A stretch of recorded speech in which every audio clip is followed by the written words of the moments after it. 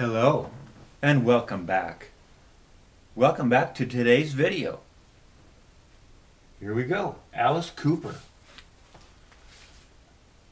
The Muscle of Love. Let's have a look. This is the one that comes in the box. Now you know Friday Music has reissued this record. It's not in a box. Okay, this one that comes in the box. I bought the Friday Music because I had this is just an original Canadian pressing of this record that I bought, of course, years and years ago. Insert, the record sleeve. This is the original record sleeve. I'll hold it over here again a little bit longer. Nice color, nice, it's good. And then you got this little insert in it.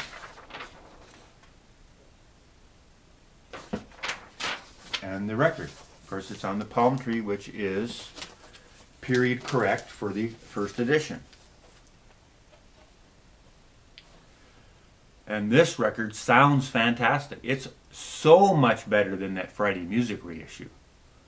So, and it's a great record. Yeah, it's one of my favorite Alice Cooper records. This thing rocks out. This is a great record.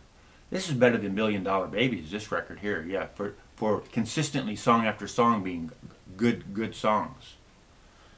This is a good record right here. So now you know the one in the box.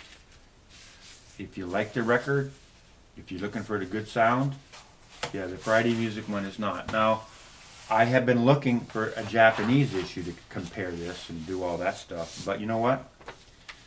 Yeah, they're over $100, and you know, if you're not, there's something wrong with them. So I don't have one yet.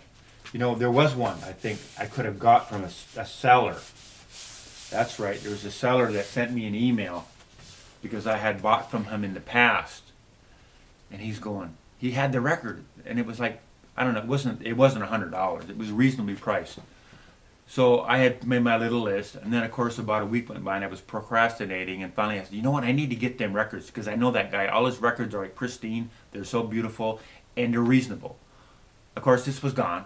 Yeah, so that's what happens. He who hesitates, yeah, you lose the record. Now here's Billion Dollar Babies. This is a Rhino reissue. Let's see if I have the, yeah, here it is. Rhino reissue.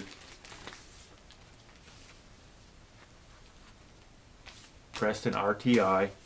Back again, this is in 2010, 2008, 07, whatever this record was made. I don't think it's got a year on it here. But anyway, but this is when Rhino, like I said before, this is when they made the Joni Mitchell record. This is when they were making the best records in the world at that time. They used to be able to get the master tape from Warner Brothers because people were still buying a lot of CDs right at this point in time. You didn't have Spotify. They were suing Napster. You know, record companies still, you know, could make money selling CDs. But then, you know, all that's falling apart now. They can't make money on CDs anymore. People are streaming. My daughter, she spends $5 a month or whatever it is on Spotify. That's all she does. She doesn't buy anything. And I believe that's probably the millennials. That's what they do. You know, we do have a certain sector of the population, like ourselves, we're looking for that great sound. That's important. You're not going to get any good sound off of Spotify. Now, I shouldn't say you can't get any. You can get decent sound. You can get a really good DA converter and pump up that music that you're getting over the internet. It'll sound good. It will. Are you going to be able, when you're doing your housework, guys, you're going to make you sit down and listen? Probably not. Okay, so here is $1 Billion Babies. And, you know, it's the gatefold, beautiful cover. It's embossed. All these jewels are embossed.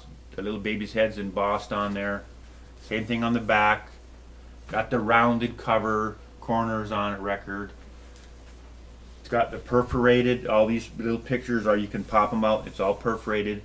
It's got the $1 billion bill in it. You know, this is a hard record to produce. But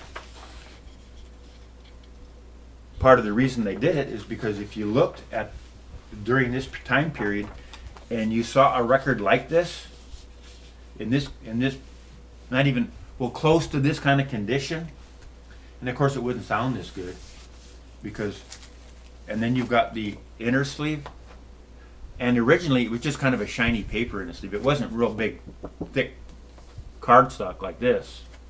So this whole album is made to a higher standard than anything I've ever seen. And I've had the Japanese edition, the German edition, the US edition, the Canadian edition. I mean, I've had a lot of records of this issues, versions of this record. And they went and they put it on, of course, because they got the USA tape now, which is the original master tape of this record. So they can make the best sounding record in the world because they got the first edition master of this.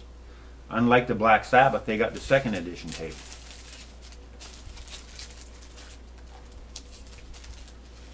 So this is just a fantastic record right here. Produced, manufactured to the highest standard of the day. And so like I was saying, you know, Rhino could get all those master tapes from the record companies. But now, you know, since, you know, 2012 or so, the record companies are like, man, we can't make money off of digital anymore. But you know what? You can't stream a record. People are still buying records. Let's make records. So yeah, now they're making digital records. Then you have School's Out. And it doesn't have that flip up desk like the old one did. It's a gatefold. But I like this. I do like this better, I think, because it's thicker. You remember that desk that folded up? It was just kind of a thin one piece that folded up. And it always got tattered on the edges and everything.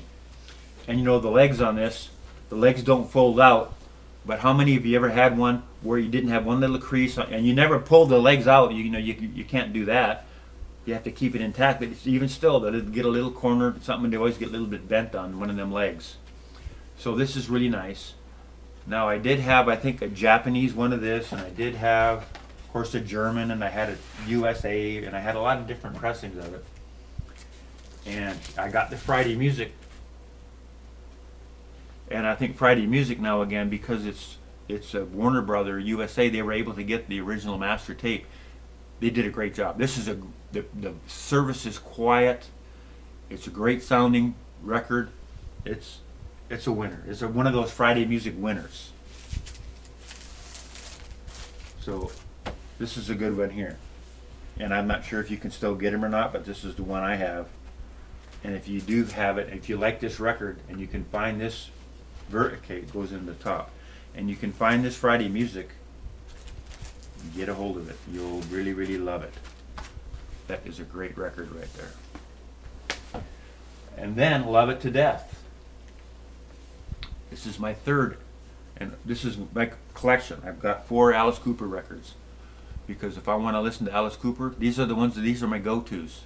Because, you know, back in the day, again, it's like the David Bowie records. You know, your Bowie records. You know, it's the same kind of time period. This is the ones when I was 18. Guess what the song was out? Yeah, I'm 18. That kind of thing. That's the ones this is stuff I grew up with. So now this one, Alice Cooper, Love It to Death. This is on a first edition Japanese pressing. Now it doesn't have the OB strip, and I think I got it from that seller I was talking about from Japan that would send me emails. And I bought this record probably, it's going on 20 years ago I bought this record. And of course it didn't have the OB. I wasn't concerned about it at the time. This is one of the earlier Japanese pressings that I ever bought. Now you'll see on the front, he's sticking his thumb through the bottom of his little jumpsuit there. And they call it the thumb cover. Most of you know all that, but I'm just explaining it for folks that don't know. And on the reissues of this record, they always used to put a little sticker across that they censored that part of it out.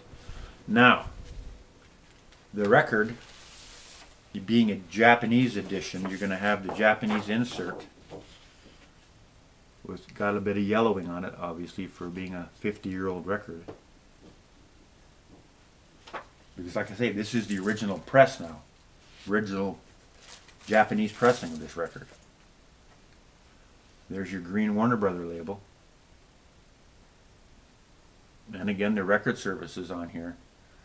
I mean, I'm not looking under bright light, but it's not pristine, but it's very, very nice. It's near mint minus kind of thing. For a first edition Japanese record, and I didn't have to pay the moon for it. You know, it did have the OB. You've got a little bit of yellowing around here, but this is the record that really demonstrated to me how great the Japanese first edition sounds compared to the other ones. Because at this time, you know, if it was made in Japan, had an OB strip, man, that's it. It's going to be awesome. I'm buying it. But I had to learn, no. Those aren't going to be the best sounding version. You might, the one you have, if you've got a UK press, it's probably going to sound better than the one you're buying out of Japan. So, but when I listened to this, wow. Oh, the breath of life was in the music. Just the music's jumping right out of the speakers. So it showed me, man, I've got to get that original press. That's the one to get. And so that's going to conclude the video for today. Thanks for tuning in. Really appreciate it. And we'll make another video right away. So stay tuned. Bye for now.